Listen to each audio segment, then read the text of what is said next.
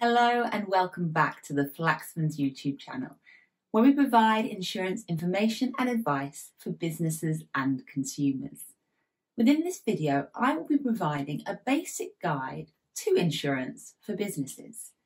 My name's Eleanor Appleton from Flaxmans. We don't sell insurance, but we provide solutions for when things go wrong. This is part one of a two-part series on basic insurance information for business owners.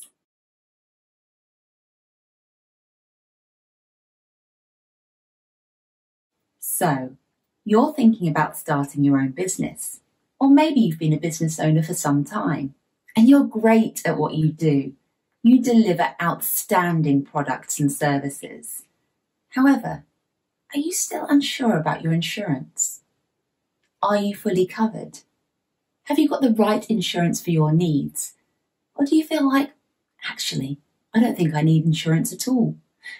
So often we hear things like, insurers don't pay out on their claims. I'm careful not to have an accident. It's too expensive anyway. The list is endless.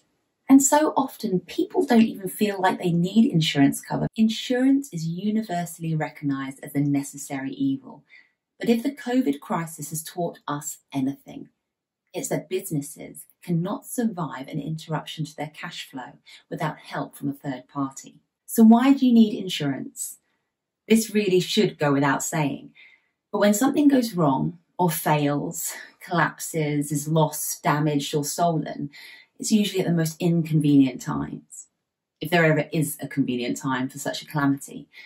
And few people or businesses have the financial resources tucked away in a savings account or under the bed to return things to normal.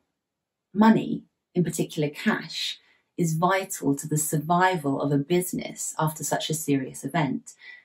Insurance provides that financial resource, as well as very often the expertise to aid recovery. So what insurance do you need? Well, this depends very much on what industry you work in. If you sell products or services, if you have premises, stock, equipment, computers, the list goes on and on. Legally, if you employ staff, by law, you must have employer's liability.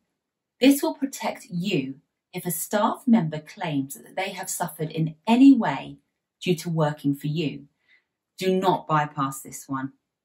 If you are unprotected, you could be fined up to £2,500 per day. Public liability insurance is not mandatory, but depending on your personal circumstances, your business and the sector in which you operate in, public liability insurance may be required. It protects you against claims made against you by the general public. So if you own a shop, hold events, or have any customer-facing interaction, it may be something that is worth considering. Find out what the specific requirements of your legal structure is, and then get cover if needed. Contents and portable equipment insurance. This covers anything that you rely on to run your business, from stationery to stock. Portable equipment insurance cover covers anything that you take out with you to a job or a meeting, such as a laptop, a phone, or a camera, for example. Professional indemnity insurance. This is specifically for businesses that offer services and advice, and covers you if your services and advice lead to clients suffering a financial loss in any way. Some clients will insist that you have this in place before they sign your contract. Directors and officers liability insurance.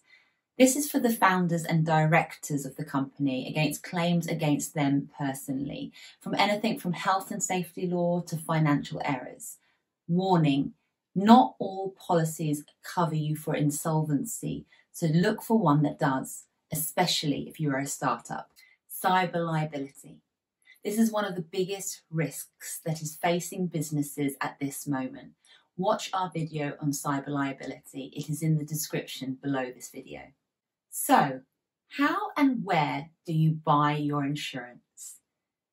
Well, the insurance industry is regulated by the Financial Conduct Authority, the FCA, and within their regulations is the obligation for insurance brokers to ascertain the needs and demands of their customer. This means finding out about your insurance requirements, your business affairs, and the risks that you ought to be insured against, and matching that up with policies that meet those needs. You cannot do this for yourself online because simply insufficient information is provided. The British Insurance Broker Association, or BIBA, is the most useful resource in the UK to find you a broker. It's free to use and sign up as a consumer, and I will include the link to the website within the description below. Well, there you have it. Flaxman's short guide to what insurance you need for your business. If you like this video, then don't forget to subscribe to the Flaxmans YouTube channel. And if you're new to the channel, do leave a comment below. I'd love to hear from you. Thank you for watching.